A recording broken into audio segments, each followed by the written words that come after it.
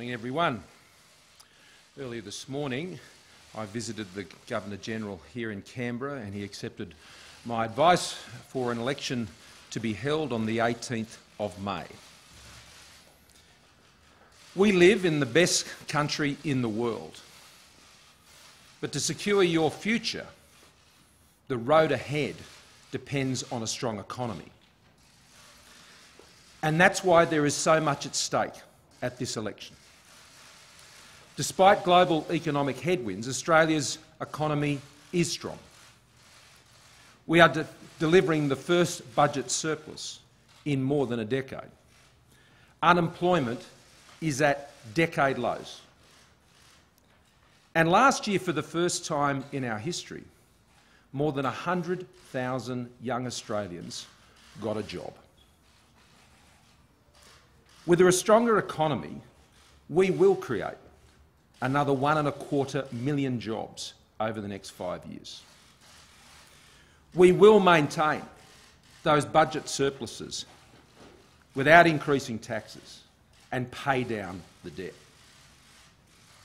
We will deliver tax relief, as we have, for families, for hard-working Australians, for small businesses, allowing Australians to keep more of what they earn. We will keep Australians safe, as Liberal national governments always do, and we will keep our borders secure, as you know we will.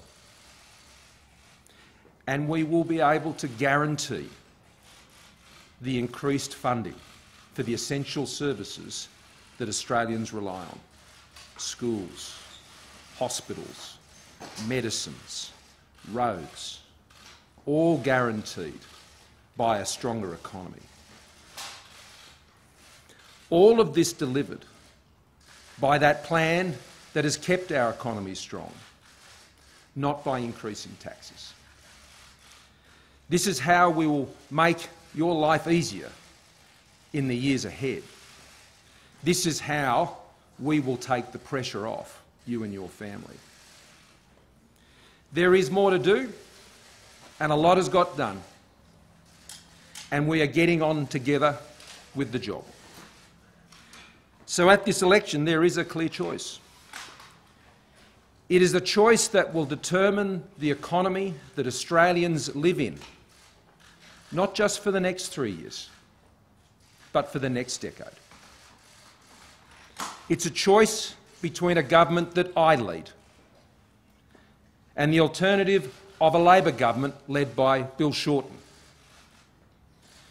You will have the choice between a government that is delivering a strong economy and will continue to do so, or Bill Shorten's Labor Party, whose policies would weaken our economy. You will get to decide between a government that has fixed the budget or Bill Shorten's Labor Party that we always know can't manage money. You will have a choice between a government that is lowering taxes for all Australians or Bill Shorten's Labor Party that will impose higher taxes that will weigh down our economy. It's taken us more than 5 years to turn around Labor's budget mess. Now is not the time to turn back. Keeping our economy strong is how we secure your future and your family's future. Keeping our economy strong ensures that we can secure your wage, your job, your business, and importantly, the business you are going to work for today, particularly those small and family businesses out there employing more than half of the Australians who go to work today. And it's also absolutely essential to guarantee the funding for the services that you rely on: hospitals, schools, roads, medicines, aged care, disability care. All of these now already at record levels of funding that only a strong economy can guarantee into the future, not higher taxes. Australia is the best country in the world, but our future depends on a strong economy. So I'm asking my fellow Australians today that on the 18th of May, you vote Liberal and National around the country. So together, all of us as Australians can continue to build our economy to secure your future. Now, I'm happy to take a few questions. Prime Minister. Over here. Phil. Prime Minister, Labor's key theme is going to be fairness. How do you respond to that? How do you counter that?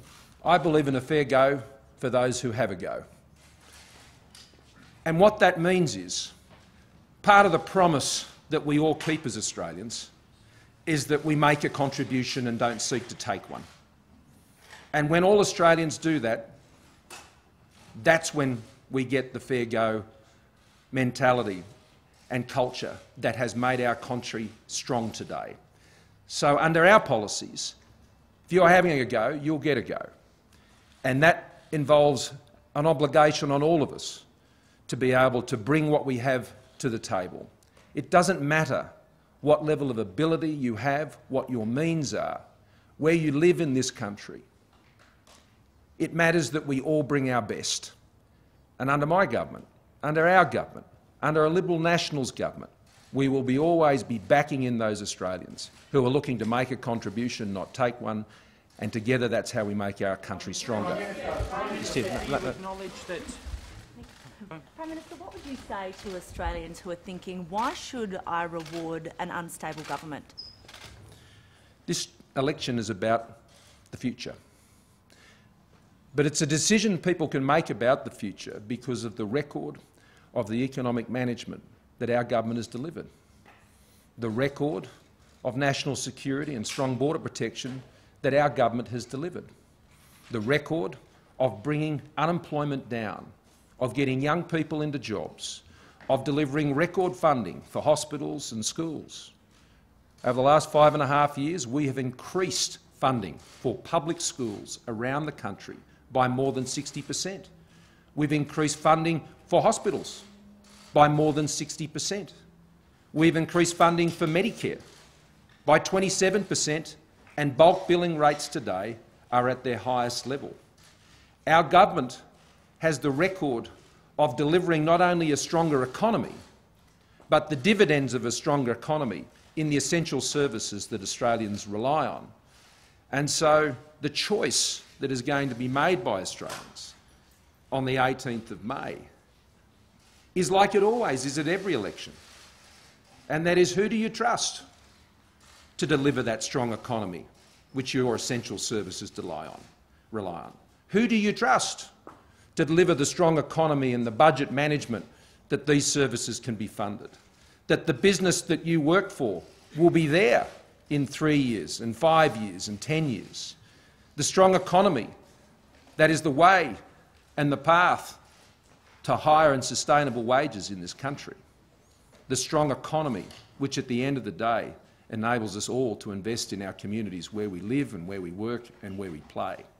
So make no mistake, elections are all about questions of trust, and our record of delivery on the things that Australians rely on, the economy they live in and the services that they rely on, is very clear, and our plans to continue to deliver that are very clear. Mark. The question is, though, that the Australian people voted for a government led by Tony Abbott in 2013 and ended up with Malcolm Turnbull. They voted for Malcolm Turnbull in 2016 and ended up with you via Peter Dutton. What absolute guarantee can you give the Australian people that if they vote for you, they'll get you?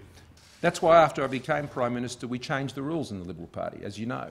It was the biggest change to the Liberal Party's rules since Sir Robert Menzies founded our parliamentary party here. And those rules says that at the next election on May 18, if the Liberal National Government is returned, if I'm re-elected as Prime Minister, then I will serve as your Prime Minister, because the rules have been changed to prevent the things that have happened in the past. Same is true in the Labor Party. They changed their rules as well. So it's crystal clear. At this election, it's a choice between me as Prime Minister and Bill Shorten as Prime Minister. You vote for me, you'll get me. You vote for Bill Shorten, and you'll get Bill Shorten.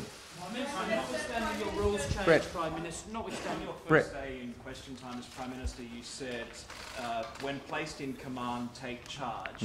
How would you describe the battle, the scale of the battle you're about to lead the coalition into? Well, I believe that we must win this election for the interests of our country.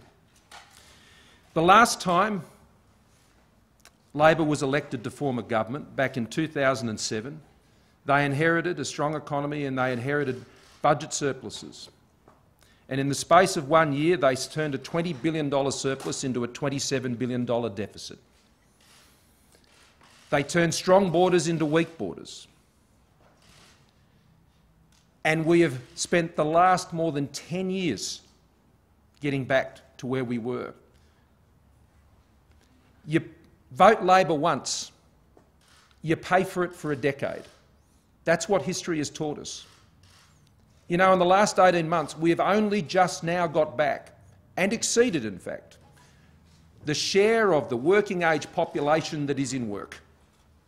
The last time we hit that record was when the Liberal and National Party left office in 2007, and it has taken us more than a decade to get back to where we were.